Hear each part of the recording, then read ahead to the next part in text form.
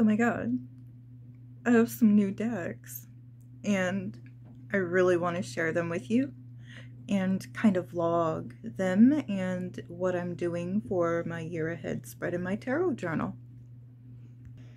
So welcome, my darklings, lightlings, and hyperheads, and everybody else. This is my grimoire and my little tarot journal.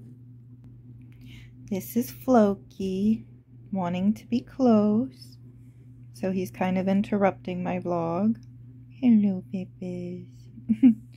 Yeah, the corner down here is missing because Mr. Man here decided he wasn't happy that I had left him to go to the store. I put stickers from the Myths and Legends tarot. It came with it all through here. And I really like this because it's got, like, you can put the page number and what you're working on, because I'm doing more than just tarot with this. I'm also doing my dreams, and it's going to be like my grimoire for the year. I'm not going to go through all of it, but as you can see for my year ahead, 2023, I decided to kind of go deep. So I got God energy of the month, Goddess energy of the month, a rune for the month, Star Family message, oracle card, and a tarot card, and then my interpretations below for that month. I'm also going to be adding the moon phases, crystals, and herbs best to work with for that month, etc. I found it interesting that for this month, I got Hades and Anubis at the same time for the god energy and Hecate for the goddess. And, I mean, it's like, wow, definitely new beginnings and such. Excuse my torn pages there. Yeah, pretend it's pretty. But I was up early last night because my Floki had to use the restroom. So as you can see, I did quite a bit of work and interpreting and reflections for the year. For the gods and goddesses energy, I use this deck and the goddess counterpart. I just mix them all together because I work better with them that way. Just an example of how beautiful these cards are. I love them. They're stunning depictions. And then like a few of the goddesses.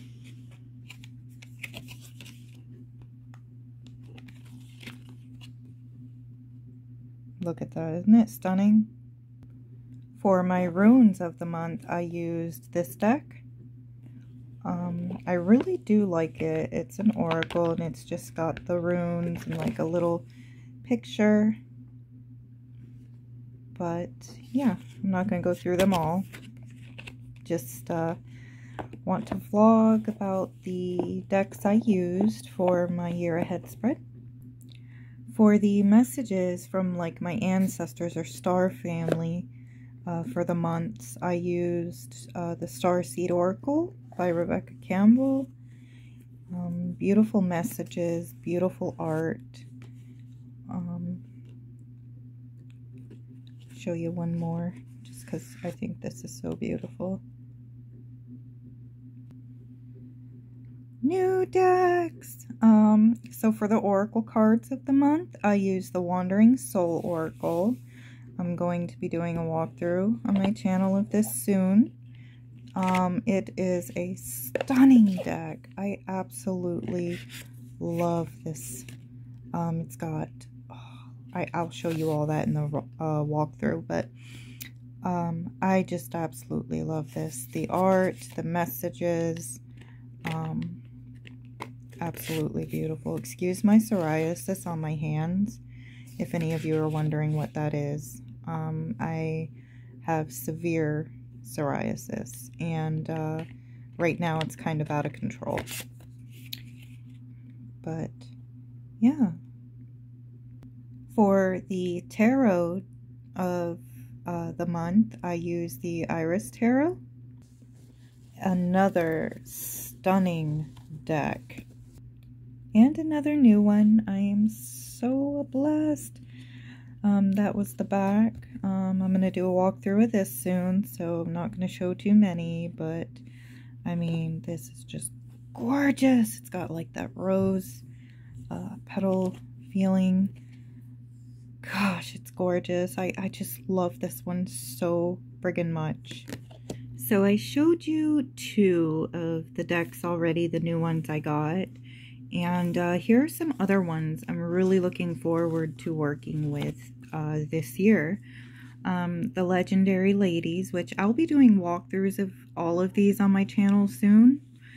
So that's why I'm not gonna like go into too much like show and telling. But just to give you like general ideas of the pretty cards. And these were gifted to me.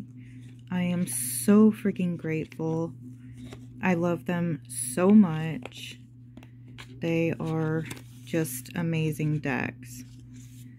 And it's interesting because when I drew a card for the year,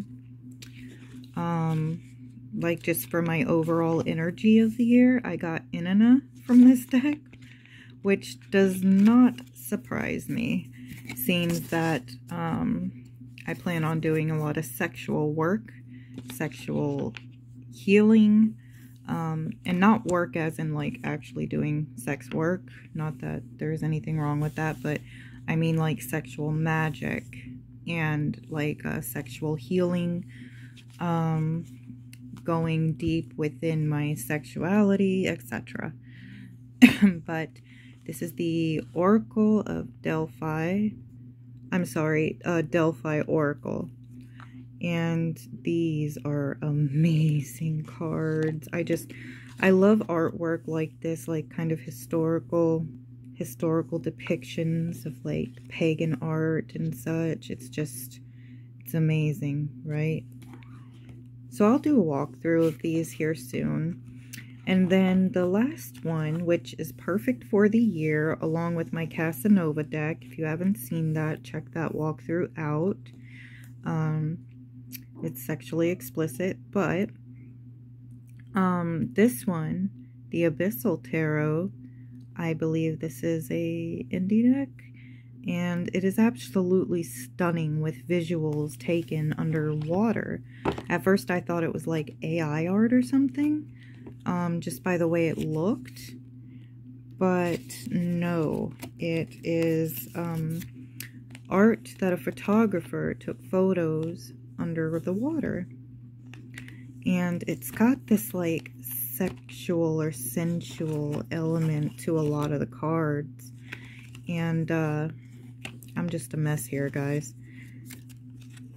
I really love it. I mean, it is just stunning to me. And I've always loved underwater photography. I find it gorgeous. And what's interesting about the backs is at first glance, they look like ugly as hell. But then you realize it's the elements. And it kind of cheats and tells you what elements and such. Sorry about the focus. Focus, camera.